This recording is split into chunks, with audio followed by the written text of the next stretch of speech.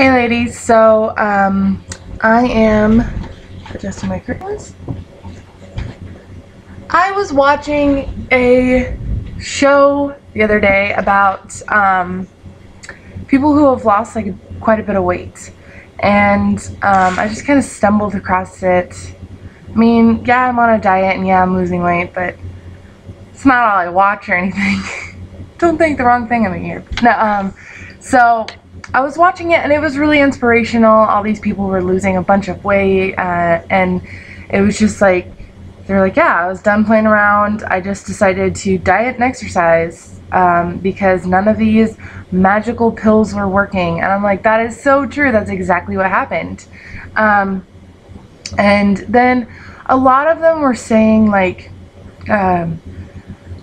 food was my best friend, and food didn't tease me, it was always there for me. And that's the thing that bugged me, because I don't know if people actually think that. I don't know if that's the only way that they can convey like how it works for them, or like why they, you know, gained weight. But I really don't know if I believe that food was your best friend. And that's because nobody says like, oh, these people are picking on me. Here, cheesecake, you always understand me. And, you know, it's just kind of like, I don't know. But, anywho, I decided to do a video on it to kind of explain like what food was to me, or like, I don't know, like why I gained my weight. As most of you know, there's PCOS, and that is definitely one of the main factors, but it isn't the only reason that I gained weight. I can't go around my whole life saying, oh, I gained a bunch of weight because of PCOS. That's not the whole truth. Part of the reason is because I grew up in a very Italian family, and they always made like pastas and mascaccioli, lasagna, and homemade pizza. Oh my god, this is my favorite. With no sauce, like we used olive oil for the sauce. Oh my gosh, it's delicious. If you've never had an authentic Italian pizza, I suggest you have one. But use that as a cheat because, yeah. Anyways, so we always had, you know, foods like that growing up. I remember we always had a loaf of bread sitting at the table when all of us would get together when we go down to my grandparents. And there would be a loaf of bread sitting at the table and butter sitting next to it. And you just buttered your bread and ate it with your dinner. And that was, especially with like spaghetti, we would butter the bread and put the spaghetti in and eat it like a little taco, like an Italian taco. But I wasn't like taught to, you know, the difference between carbs and blah blah blah blah, and like to my family that was like stuff that they weren't buying into, and so I didn't understand that potatoes wasn't a vegetable, that corn is a starch as well, that flour isn't good for you. I figured it came from wheat. How can it not be good for you? And also, we never talked about anything like that. It's just kind of like whatever was put in front of us, that's what we ate. And I grew up, my family's also from the South, so I grew up biscuits and gravy, homemade biscuits and gravy. I am bomb at making that, which does not help. And then, you know, bacon. My grandma, when everyone would get together, buy a huge slab of bacon, and there'd just be a mountain of bacon on our table. And fried eggs. They put bacon grease in like everything, like including the corn. And yeah, it was just kind of like, and when I was a kid, I could eat that stuff. I could eat that stuff all the way until I was like 18. And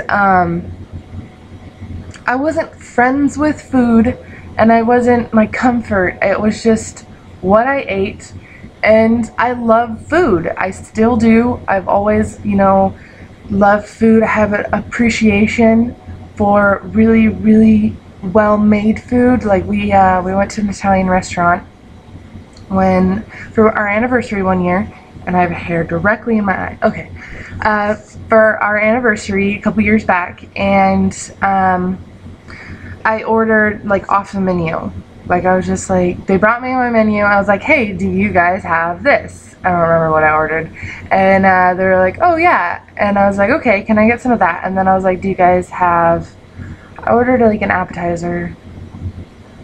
But, and I ordered, you know, without looking at the menu. And then you're like, oh yeah. And then they came back by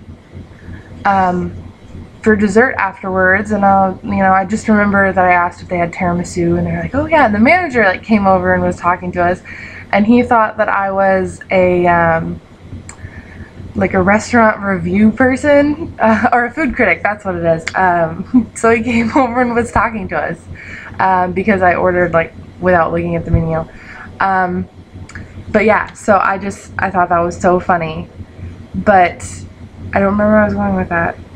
I just laugh every time I think of that story. Oh, but yeah, I appreciated that food. It was delicious. It was really well made, very authentic, and I've always appreciated food. And I didn't know where to stop. I wasn't, you know, raised knowing how many calories a day you should eat and how many you should burn and whatever, you know, and that you need exercise. And as a kid, I was constantly running around. And all the way up until I was about 18, I was constantly walking everywhere because that was a cool thing to do. And I didn't get my license until I was 18 for medical reasons. And I lived in a town where I could walk everywhere, so I walked everywhere, and I didn't want to take the bus because there's weirdos on the bus most of the time. At least where I was, it was a free bus, so everybody rode it. But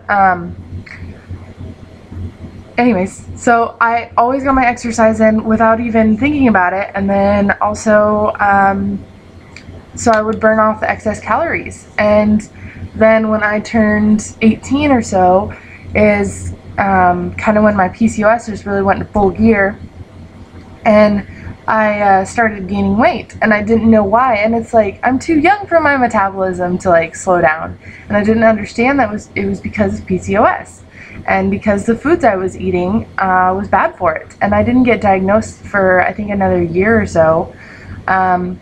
So it was like really, I don't know. Yeah, it was out of control by the time I figured it out. And I just like, it wasn't my best friend. It didn't comfort me. I mean maybe with other people that's how it works, but I don't know, the way I see it is it's like I don't know, why is my screen getting so dark? I don't know what is happening. Anyways, it wasn't like, oh my gosh, one second. Okay. Okay, so it wasn't that I used it to comfort me or that I needed food. It was the fact that I liked it and I liked eating it. And I didn't know when to stop. I didn't understand portion control.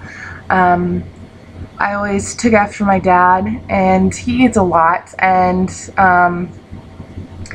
I thought I could too. And I remember I used to, when I was growing up, I was a growing girl, and you only hear about growing boys, how they eat a lot, but you know, all kids do it. And I remember we went out to breakfast with my family, and I ordered like the same thing my dad did, and I ate all of it, and he didn't finish his. And they're like, oh wow, you can really eat, and blah blah blah, as if it were a good thing. So like imprinted in my mind, it was like a good thing that you could eat a lot. And it was a good thing to have a healthy appetite, but I didn't understand any of that. So yeah, you get mixed signals growing up, and your family has to teach you about it, or you have to teach yourself about it as you get older. And so it wasn't, I don't know, I don't know why that bugs me so much, that like, I think that's a cop-out in my opinion, that food was your best friend. I just think that people don't know how to explain their relationship with food, and they don't understand why they ate so much, so they kind of use that as a reason because they don't even know themselves. And I don't even know like why I ate so much, and you know, I still have my days where I eat a lot, but I try and eat a lot of good things, and that's the difference. You can still love food, you can still, you know, eat a lot of it, but you just watch your calories and watch what you're eating, and it's as simple as that. But portion control definitely helps. Anyways, so that's just kind of what I wanted to go over. One second, I also got a question. I got the new iPhone 5S. I'm so excited about it. Okay, I had a... Oh, goodness gracious. Golly! You gotta be kidding me. I swear that's my password. I literally just got this a couple days ago, so bear with me here. There we go. Okay, I was wondering why I wasn't getting emails. One person asked, where is it?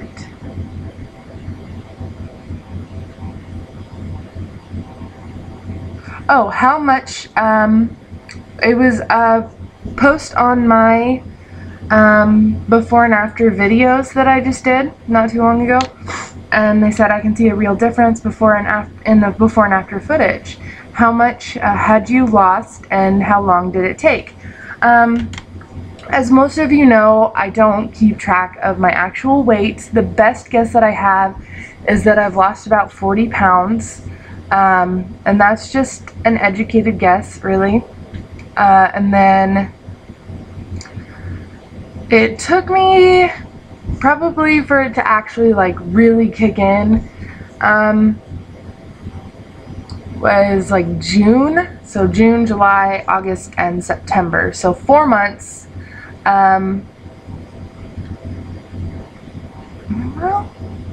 yeah, 4 months is about how long it took me to lose about 40 pounds, and that doesn't seem like a whole lot, you know. Most people want it to just go, but 40 pounds of fat is a lot. And I'm down, I think, let's see,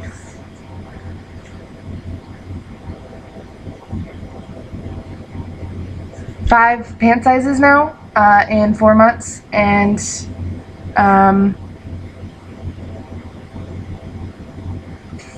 6 dress sizes, I think.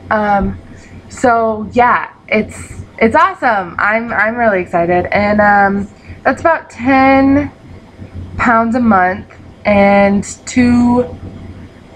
they say, you know, there's like more like 5 weeks in a month, so I'm gonna say like 2 pounds a week instead of 2.5 pounds, which would be the 4 weeks.